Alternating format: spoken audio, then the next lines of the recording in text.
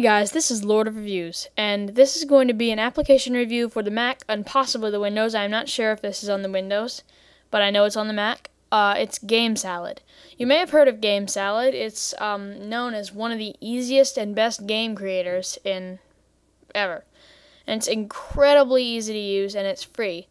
To make. You can make online flash games. You can make games you download and play on your desktop, or you can even pay $120 a year, and you'll be able to submit your games to the App Store for the iPhone and iPod Touch.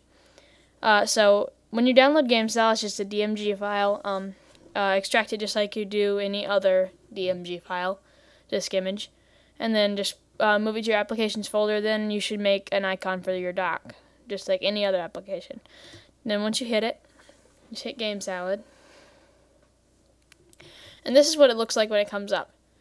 It looks like there's a new version. I'm going to skip it right now, but I'm definitely going to install that after I make the video. But here's what the start page looks like for GameSalad. You can either make a blank game, a basic platformer, basic shoot 'em up, basic table tennis, cannon, cave adventure, crazy wall breaker, pachinko, space rocks, or top-down car race. All these, as I said, can be made as a download game, an online game, or an iPhone or iPod Touch game as at the moment. But they're probably going to add more platforms later. You can also click Recent Projects to open projects that you've done recently, or Shared Projects. It takes a few seconds to load. And then it actually gives games that people have donated to the public for everyone to use and learn how it all works. And then there's My Portfolio, which allows you to see your submitted games online if you create a profile.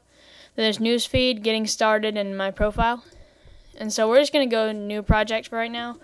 And I'm just going to go Canon. And then you can click the info, and it's a physics template. So we're going to click Edit Template. There's also a tutorial for each template. And it opens up the project editor. And now, the whole game creator is made up of, see there's an iPhone landscape, an iPhone portrait, GameSalad.com, iPad. Yeah, I forgot you can make an iPad. And then HD for online flash or downloadable.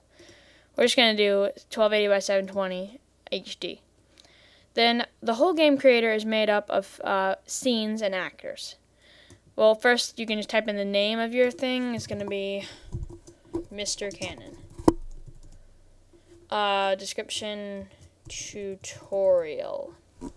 Then just leave the tags and instructions. Those are going to be the same. And so the whole game is made up of scenes and actors. This first project is made up of one scene and several actors that make up the scene. So you can click scene and just click the initial scene. And it brings up this scene up in your window. Let's just maximize. And as you can see, here's your window. How this game works is that you hold down your mouse. Wait, let me play game. And here's it playing. You hold down your mouse to fire the cannon. Oops, it's moving the cloud around. And it fires the cannonballs.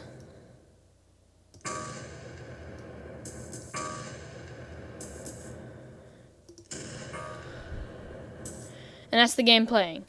Since I'm in creation mode, let's just press preview for a better game. Here's what it looks like to start. You just hold down your mouse, and then the power bar goes up, and you launch your cannonball, and it moves the screen. You try and knock down the temples. That's basically how this game works. But how does it work? The point is that, let's head back to the initial scene. Alright, now, each of the actors has different attributes or behaviors. And so there's images. These are the images used for the actors. See, there's different actors. So you can click on an actor, and it brings up the different rules for this actor. This game creator is really easy to use because you can just drag attributes in and set them, and it does it. Like play sound.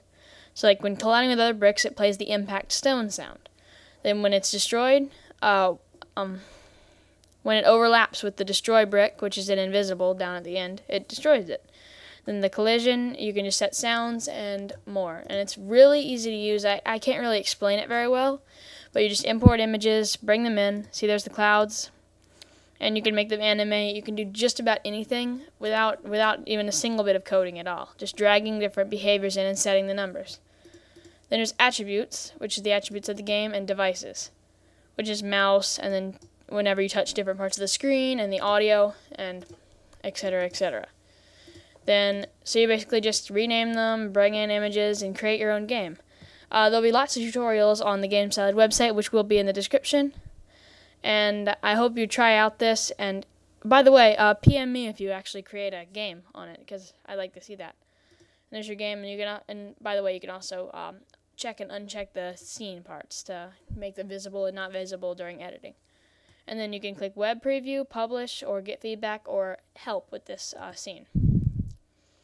And then you can just press Save and Don't Save to save it on your desktop as a GameSalad project file.